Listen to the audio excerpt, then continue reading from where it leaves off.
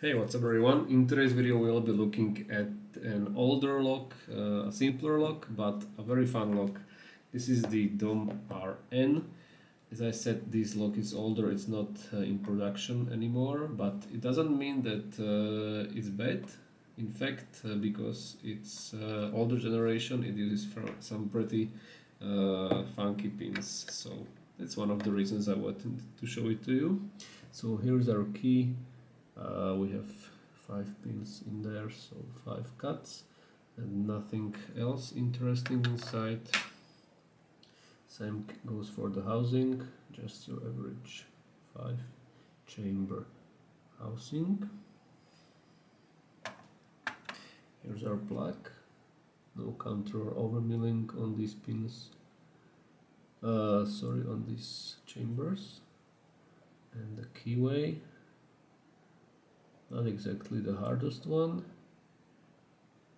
but like in almost any other, or maybe every other DOM pin tumbler lock, you can find a ledge to pick from, and in this case it's this right ledge, and I was using it as well.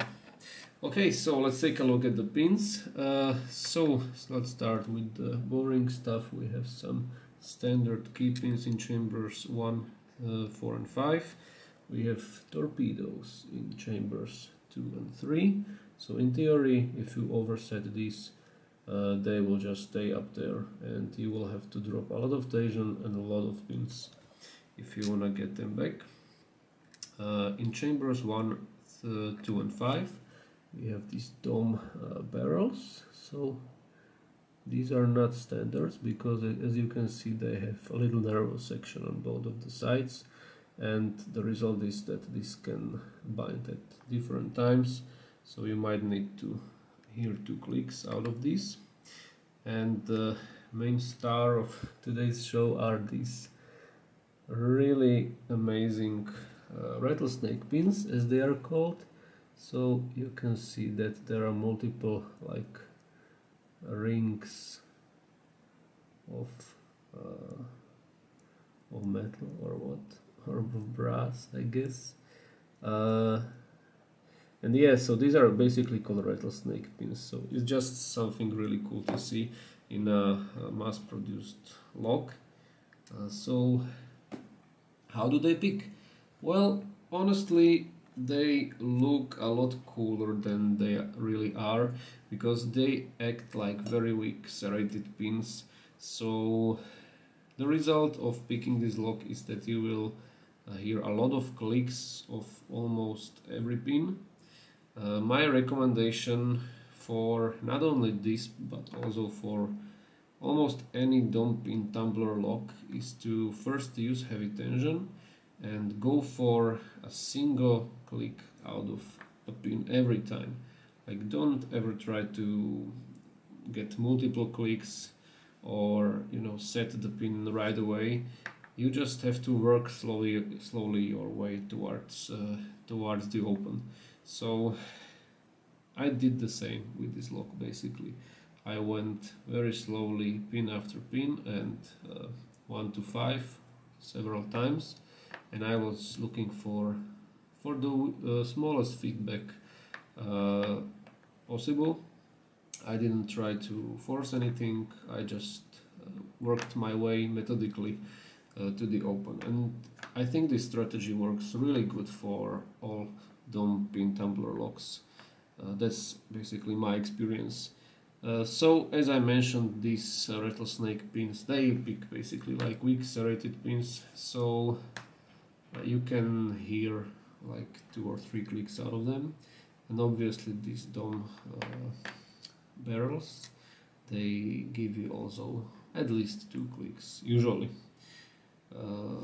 What I noticed as well is that sometimes if you end up hanging on, let's say, this rattlesnake pin, and you picked your way through all of these rings, right, and the shear line is somewhere here, you can see that it creates like a miniature spool in there.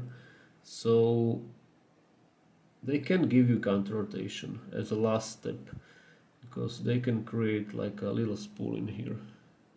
I think it happened to me in the pick as well. So that's kind of maybe one only thing that can these picks do.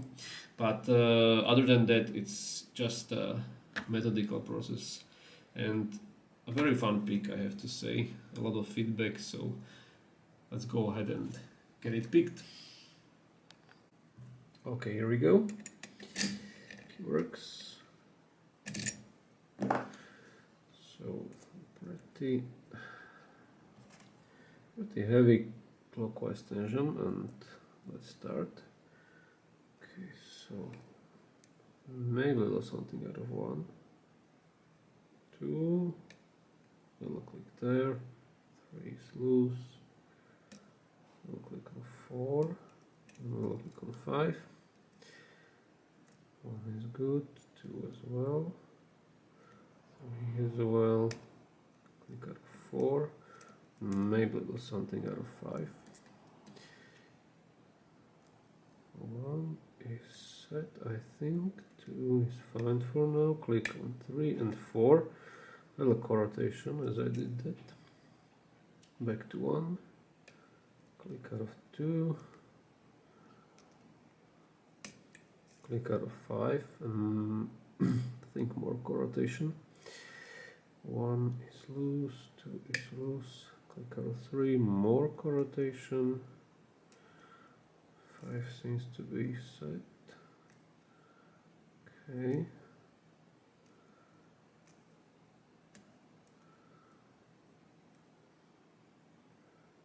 Yeah, I'm getting counter rotation on 4. Maybe you can see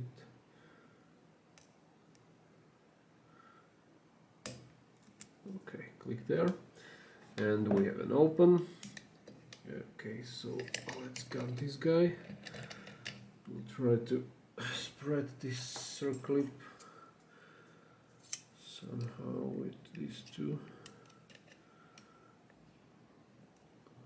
Okay, I think it works. That should do it. Perfect.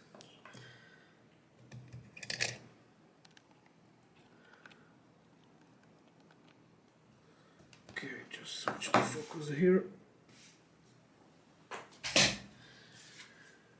Alright, so there's our key. Follower. Let's see what we can find inside. Hopefully I don't need to shim this.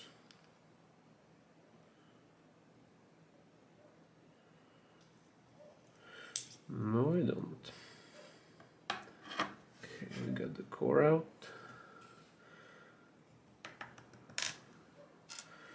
One, 2, 3, 4, 5. That's it.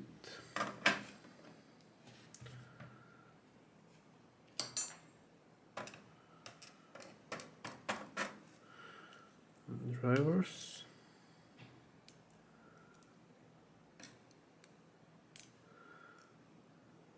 One, 2, 3, 4, and 5. It's been a while since I got the 5-pin lock on camera. Feels good not to worry about stuff, you know. Okay.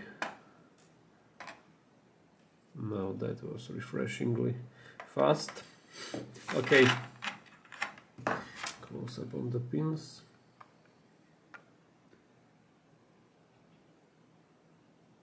And plug housing.